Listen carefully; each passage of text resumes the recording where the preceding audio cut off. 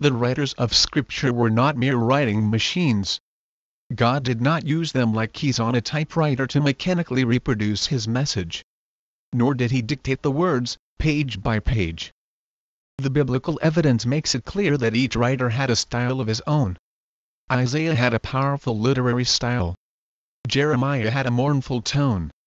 Luke's style had medical overtones. John was very simple in his approach. The Holy Spirit infallibly worked through each of these writers, through their individual styles, to communicate his message to humankind without error.